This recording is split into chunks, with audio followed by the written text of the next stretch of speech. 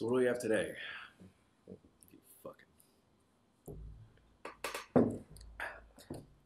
More space, more drones, more cameras. Let's focus on that.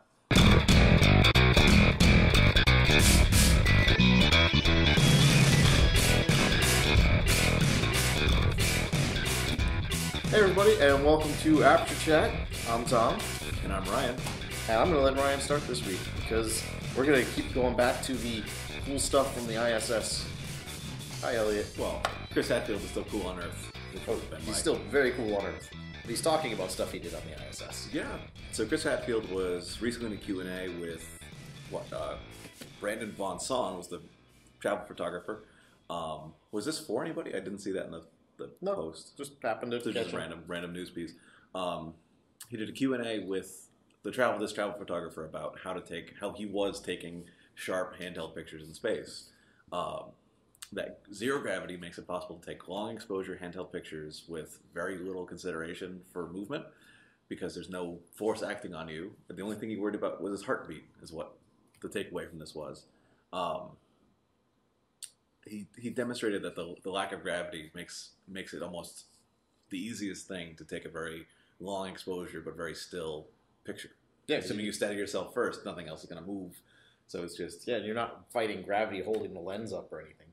You're just there. In fact, you could probably let go of it and just push the camera. Oh yeah, I think that was one of the things that they've seen them do is just prop it somewhere and it just kind of sits. Just let it go, because that's all you really need to do when you're in space. I mean, the space is your tripod. Yeah. So it's Brandon Von Son was his blog. That's what he was doing it for. So yeah, I don't know how I got this access, but that was very good. You know what? He's Canadian. I bet if you just ask him for an interview, I was going to say, yeah, sure. It's Canadians. Damn Canadians. Yeah. Well, sticking on the Canadian theme for just a second, I'm going to go off script here for a second. We got our stead snaps in, which I'm really excited about. I actually was out in the field yesterday playing with them. They're unfortunately underneath both of the cameras. Yeah, we can't show you because they're actually both mounted up right now. So if they fall, they're actually really well built. So I was excited. I went out in the park with Jesse yesterday, and we did some field testing. So that video will be up at some point this week too. So look for that. Just a heads up, extra video this week. All right. So free stuff. So yeah, free stuff. We like free stuff. Free stuff is good. You can get a copy of DxO Optics Pro version 8 for free. No strings attached. You can just go, download it, you're done. You get it forever. And granted, version 9 is the current version right now. Mm-hmm. But I'm going to try this because I've never actually played with DxO Optics. I was going to say, what is DxO Optics Pro? Like, what is the point? It is for mass editing photos, like beyond Lightroom. Like, I'm actually surprised that you don't use it because, like, you can edit like an entire wedding. Like, like these next 400 shots were all done outside at the reception. You can just like mass edit all 400 of them, and it'll make little tweaks along the way.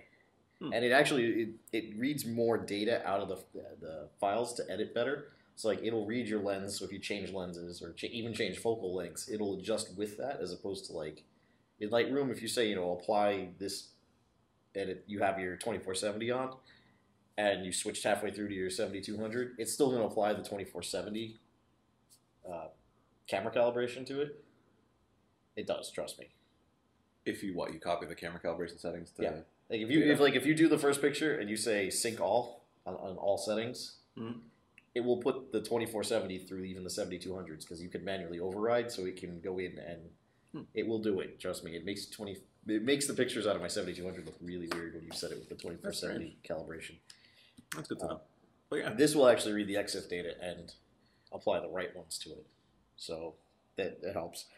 It is mostly meant for like massive editing, like massive adjustments. When you're trying to just do a whole group, and then you can do the individual in there as well. But most people I've talked to who use it also have Lightroom, and they'll basically do their mass edit in there, do their pics, do everything else in there, and then export that as a catalog into Lightroom, and just work out of that to do the individual photo edits and things. Yeah, let's take a look. So it's free, so I said go grab it. I mean, this is pro level software you're getting for free, so why not? And you have until January 31st, 2015. So you got plenty of time. Yeah. Plenty of time. They just started up a couple days ago, I think Friday.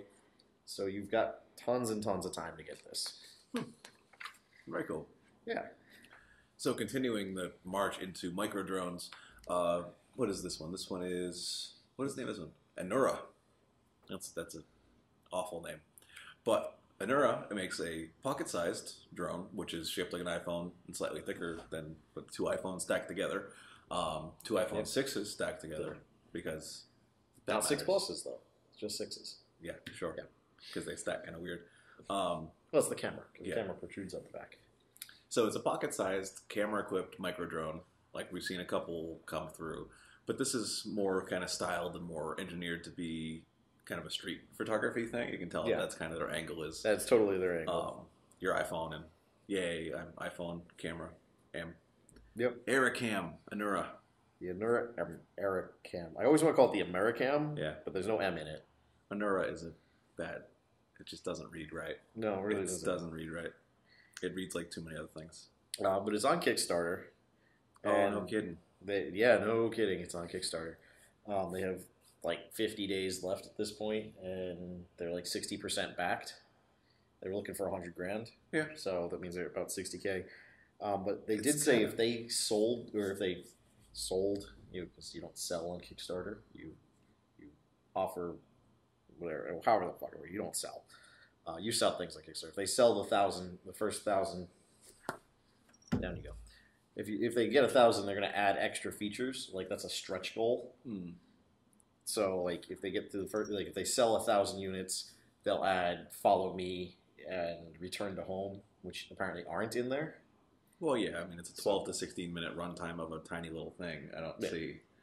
Well, even like the early DJI Phantoms were only 12 to 16 minutes, and they had a Return to Home feature. Yeah, but they're the size of a friggin' basketball. They're not, And it's also it's a toy. This is not a. Yeah, no, this is only $200. And it's also what 340 by 288 resolution for onboard camera. It's like old school webcam quality. I mean, it's a very early thing. It's a toy. It's very. But it'd be a great Christmas present for someone who keeps going, oh man, I want a drone. You can buy them this and shut them up. And then it'll work for 6 months and then be dead anyway. And... I already ordered a couple for Ryan. Yeah. I mean, a DJI Phantom is fun to play with. You don't need to put a camera on the thing. It's still fun to play with. You just play them around. So see, that's the ultimate insult. Is going to be the hobbyist drone people who are just getting completely shit on by the commercial photography stuff. Like, it doesn't even have a camera on it. As it gets shot by a shotgun out of the sky. Only in Florida. Only in Florida. It was New Jersey. Oh, was that New Jersey? Yes. I thought that was Florida. No. That was New Jersey. There are too many stories about drones and bad things happening to them, apparently. Yeah. I see, soon there's going to be a market of, like, used DJI Phantoms because people don't really care about them, so. That's what I'm waiting for. Actually, that's seriously what I'm waiting for is for people. The batteries are the tough part there, but. Yeah, but you can always replace batteries. I mean, even buying a pair of replacement batteries and a used one is going to be cheaper than buying a new one. So. Yeah, they're going to get outpaced, which is nice. Yeah. You can buy older ones. Yep. So Sony is still putting out XQD cards and not really telling anybody. Why? Because they're really fast. A new G DxO series. fast too. Yeah, it's also like 80 times the size. The G series XQD released with a 4K camcorder from Sony. It's another 400 megabyte per second SD sized card. So these are super fast. They're still very expensive because it's a new line that just announced a couple days ago. It's also really expensive because only like 2 things in the world use them. Oh, it's like 4. There's 2 or 3 camcorders, and there's the 2 D4s. Yeah. So I mean, those are widely used camcorders too. Those aren't like weird exotic camcorders. Those see traction, especially in actual event shooting and stuff. I know people who use that camcorder. So they're at $164 for a 32 gig, $364 for a 64 gig, and $800 for the 128 gig. So it's still very expensive, but when you're shooting 4K video to a pair of cards at the same time, you need to write very, very fast. Yes. Yeah, it's apparently like more than twice as fast as the previous XQD cards, which are already super fast. Oh yeah, which are already faster than anything else. So they just made something fast go faster. Mm-hmm. Yeah, 400 megabyte per second is 10 times faster than the SD cards I use. Yeah, just about. So it's very, very fast. Yeah, that's cool. So, yeah, this is funny because we all know I peruse the rumor sites and I love my rumors and I like to jump ahead and say, hey, this is gonna happen, but this time even I'm skeptical of things I'm seeing on a rumor site. Well, I mean, it's going to happen at some point. So it's going to happen at some point. Probably sooner than later. And probably sooner than later. The 6D is the next one in line if Canon follows their typical life cycle pattern to get an upgrade. It would be the 6D, and then the 1 series would be after that, and then you get the 5D Mark IV. But you know, I like to go to my rumor sites, and this just doesn't make sense. Amazon.uk is showing the Canon 6D as discontinued by manufacturer. This conflicts with Adorama, B&H, even Hunts or Amazon US, and even Canon.com. Yeah, I mean, it's not out of the question. Somebody screwed up. Well, it's not out of the question that it would have gotten discontinued a month ahead of time. Right, but usually, I could see this get discontinued by the end of the year. Oh, I would be more surprised if they didn't announce end of life for it by the end of the year. I don't know if they'd announce discontinuation by then. Only because usually by now, like if something's about to get discontinued, the rumors usually are flying around about what the replacement's going to be. They're usually wrong, but at least they're flying around. There's no rumors about a 6D Mark II yet. There's nothing. It's just like whatever. We don't care. So yeah, I mean, I'm sure it's you might see more kind of teaser stuff about cameras and then the discontinuation at the same time. So yeah, but it also doesn't mean anything, which is no, it really doesn't mean anything. It's just weird that my camera was discontinued like a year and 10 days after the camera was put out, so it just means absolutely nothing. Replaced by the 610. Yeah. So, but again, it doesn't mean anything. It's like it wasn't replaced by the 610. It was just turned into the 610. Nothing changed. It was the same camera. It was so yeah, it's a little odd that's being marked as disco when it's not, or maybe it is, and someone jumped the gun. Who knows? But I am looking forward to a 6D Mark II, although I probably won't run out and buy it right away because mine's plenty good for what I'm doing. Exactly. Unless they offer something severely drastic, in which case there's nothing severely drastic. You don't know that? Is there even rumors about it yet? There isn't anything severely drastic. There could be. There's not like top secret camera technology. There is top secret camera technology out there. HQ. It's going to be like a 50 megapixel sensor. Yeah. Like duct tape the cameras together. It's going to rival medium format cameras for megapixels. Yeah. Sony is doing that. That's fine. Sony is doing that. But we talked about that last week. And that's why I think they're going to have to compete with Sony. And they're going to have to say, oh, Sony's putting out 48. We've got to put out 58. 24. Yay.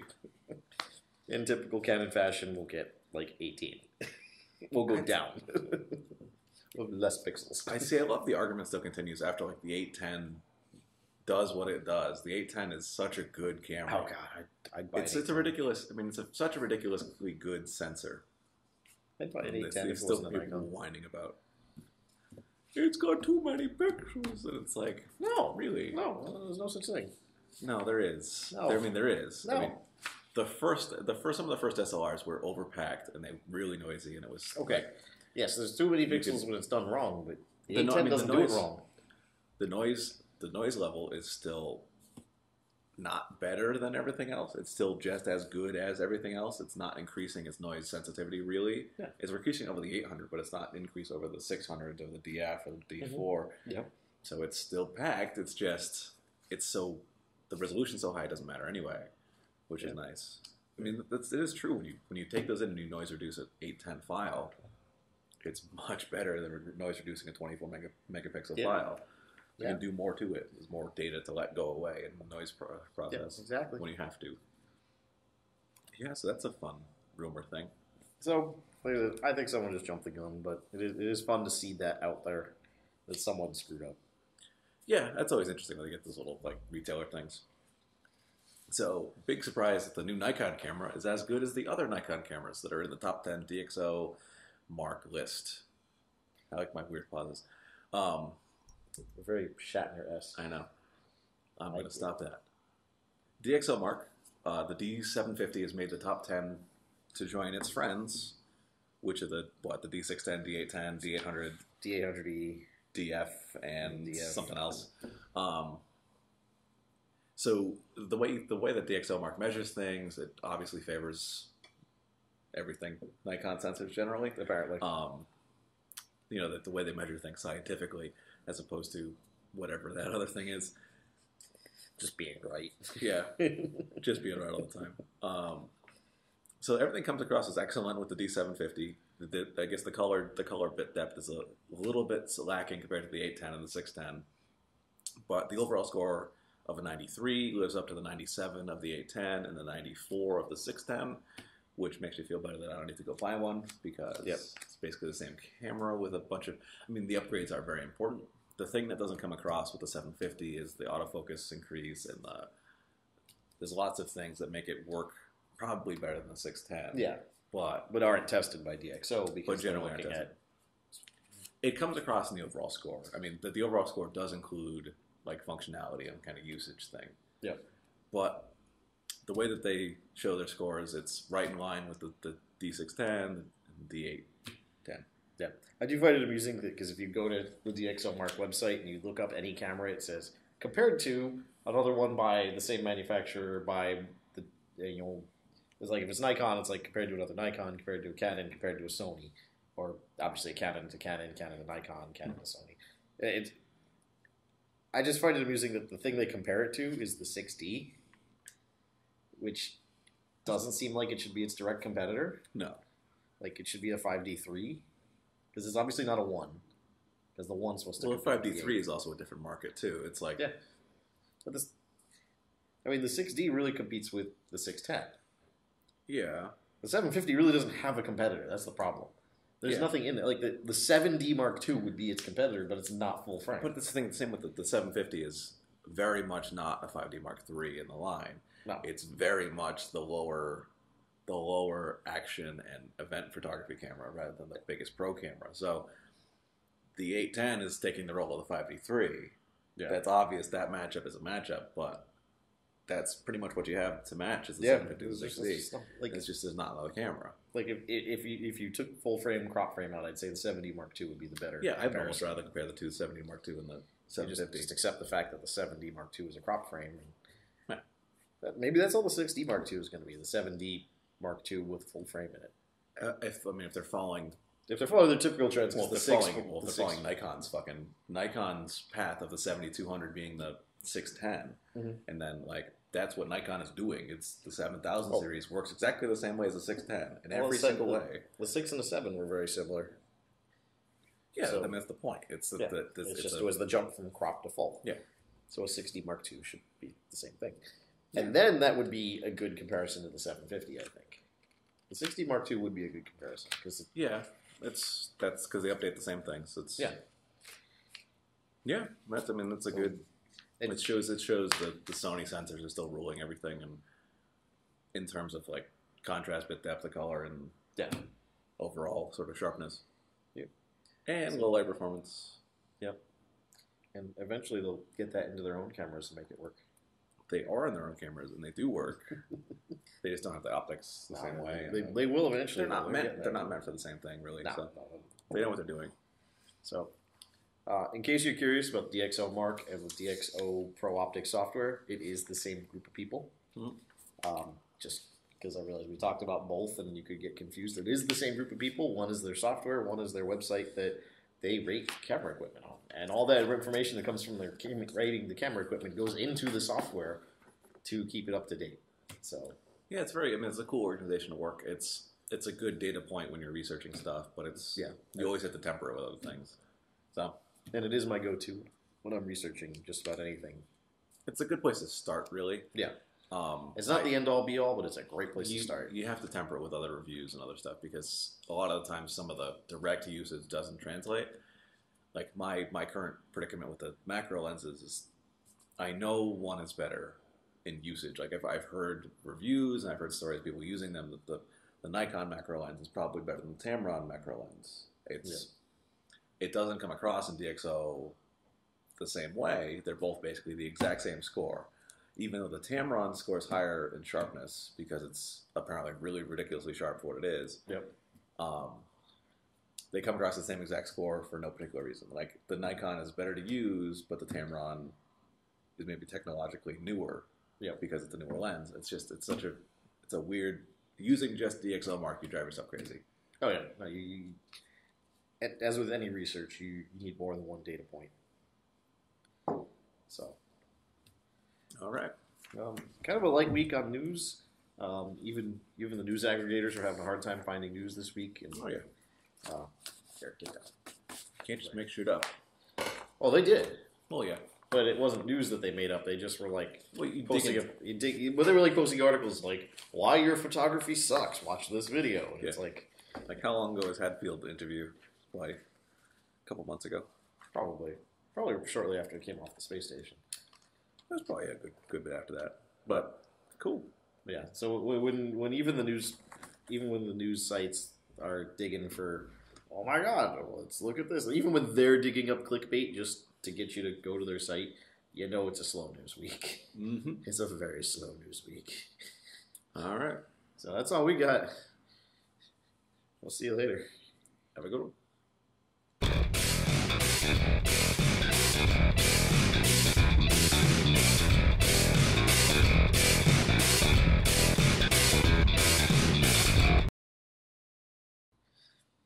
I mean, short of putting a clam cake in my hand, this doesn't get much more Rhode Island.